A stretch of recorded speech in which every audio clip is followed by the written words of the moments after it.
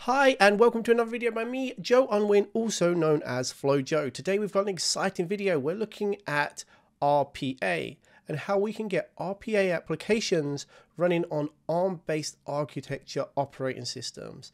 Now, why is this important?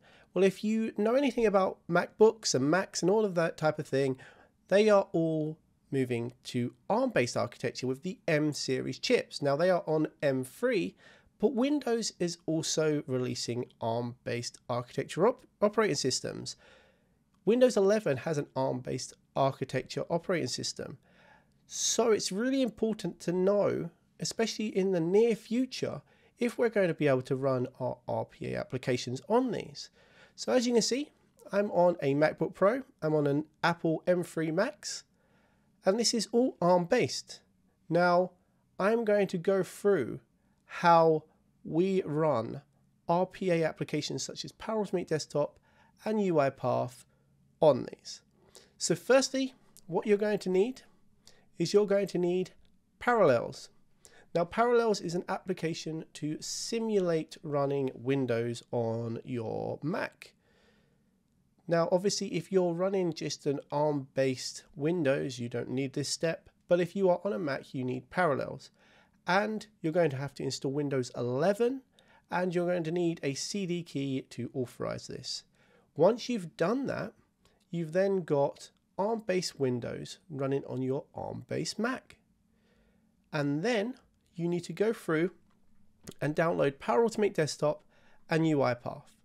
Once you've done these, you will then be able to install these applications on your Parallels running Windows on your Mac so that you can then run your RPA applications. So let's take a look at UiPath, for example, the first one. What I've got here is I've got an assign.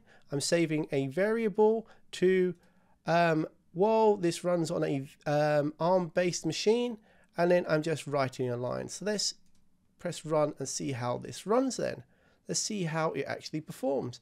As you can see, ultra quick, runs perfectly on an ARM-based machine. You don't have to worry about having a x86 architecture. You can just go straight into your ARM-based system, install UiPath.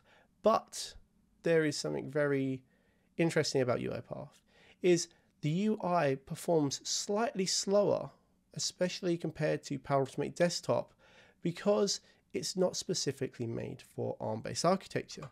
However, as you can see, it's run, it works perfectly.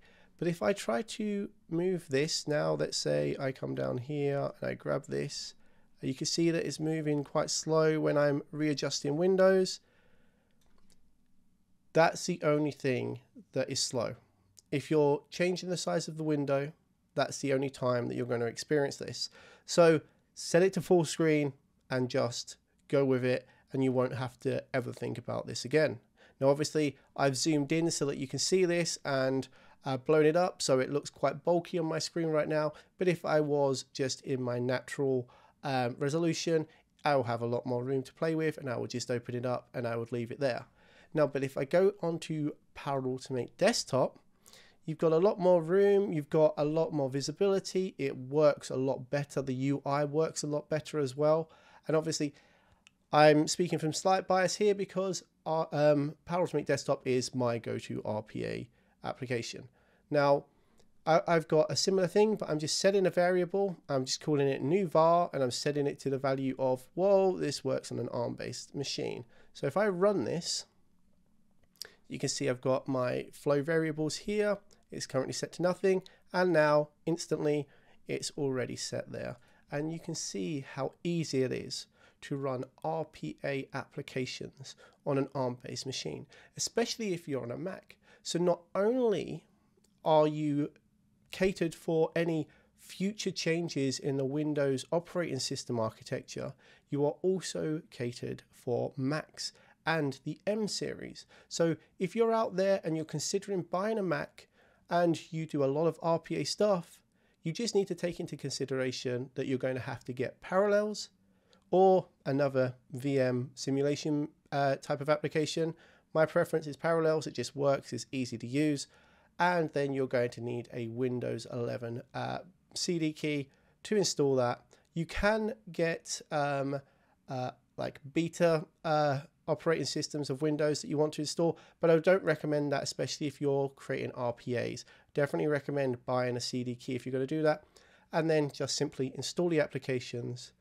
If you're working with UiPath, make sure that you set the UI to an appropriate level, because it is quite slow.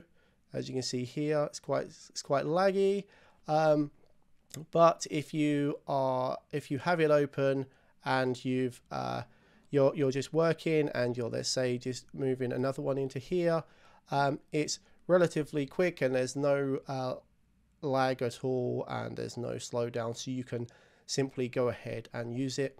But if you're using Power Automate Desktop, you don't really find you have any of these. It works very cleanly, and I would definitely recommend Power Automate Desktop. But thank you for joining me on this video. Hit that like and subscribe button. If you have any queries, throw a comment below and I'll get back to you as soon as possible. And if you want to find any information about Power Automate Desktop or anything like that, check out my website, www.flowjoe.io. Thanks.